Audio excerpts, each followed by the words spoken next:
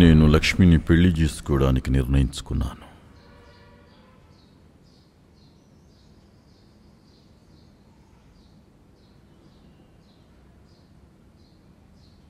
తను నాకు అన్ని విధాలా తగిన వ్యక్తిని నిర్ధారించుకున్నాకే ఈ నిర్ణయానికి వచ్చాను.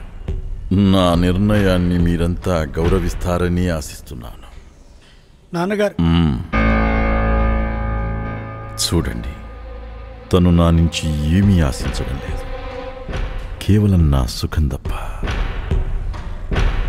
మీ అమ్మ చనిపోయిన నాటి నుండి నేనెంత ఒంటరిదనాన్ని అనుభవించానో మీకు తెలియదు.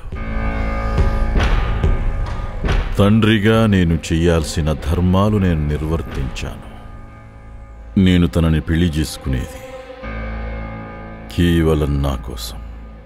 దీని మూలాన ఈ వయస్సులో నాకొక తోడు దొరకటం తప్ప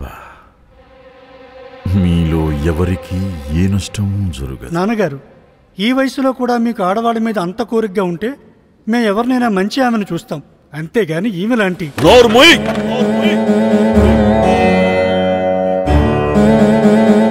కేవలం మీ అమ్మ మీదున్న గౌరవంతో నీ పళ్ళు రాలగొట్టకుండా వదిలేస్తున్నాను. నేను గౌరవించే ఒక మహిళామూర్తిని నా ఎదుటే అలా అనడానికి నీకెన్ని గుండెలురా? పొండి, దయచేసి మీరంతా బయటికి పొండి. మళ్ళీ మీ ముఖాలు నాకు చూపించకండి.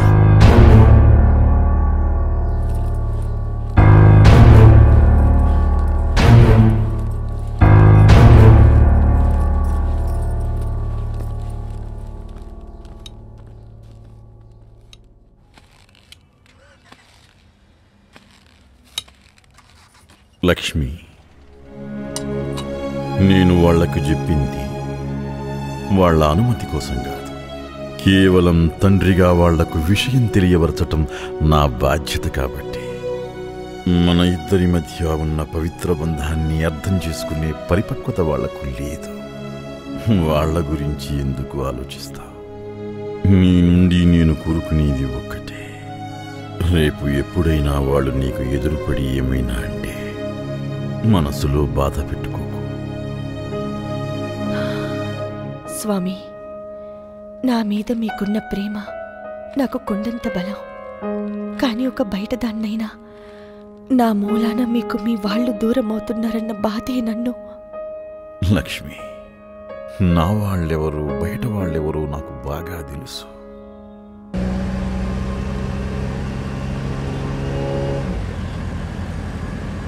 మనతో ఏమేం చెప్పాలో ఖచ్చితంగా అవన్నీ అదే ట్రైనింగ్ ఇచ్చుంటుంది.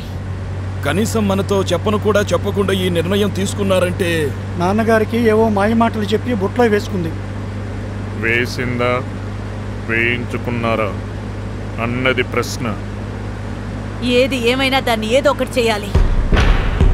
చెయ్యాలనుకుంటే ఆలస్యం చేయకూడదు.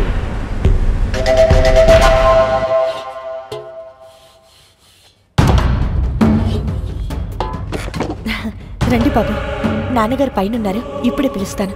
ఆపవే నీ నాటకాలు. మా నాన్నని మోసం చేసినట్టు మమ్మల్ని చేయాలని చూడకు.